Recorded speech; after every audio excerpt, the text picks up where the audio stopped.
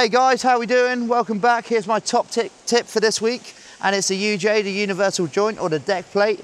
Now this is a classic mistake from you guys back at home that haven't windsurfed for, I don't know, 4 to 6 months. You've left your equipment in the garage all winter long, and then you go out and go for a sail, and I guarantee the first thing that's probably going to break is your UJ. Okay, these things are quite expensive, but well worth their weight in gold, because this is what keeps your sail connected to your board.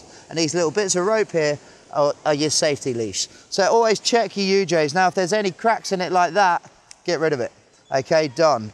Now, where do we put our UJ? Okay, we start with, of course, the mast tracks. Always pretty handy. Don't put it back in your fin box. Okay, and always start, I'd say, in the middle. That's where the designs the board for the deck plate to go in the middle. Now, when would I move my deck plate? If I was out there and I couldn't control, if I was overpowered and the nose is all over the place, I'd bring my deck plate by 1 centimetre or a finger's worth forward. Okay, and that will just allow my body weight and the rig's weight to come forward and help keep the nose down. Now, in perfect conditions in the middle. Now, if I find the board a little bit sticky and it's not really getting up and going, what I do is then move it back a centimetre and go from there. Now just lift up the nose and hopefully get you going a bit better.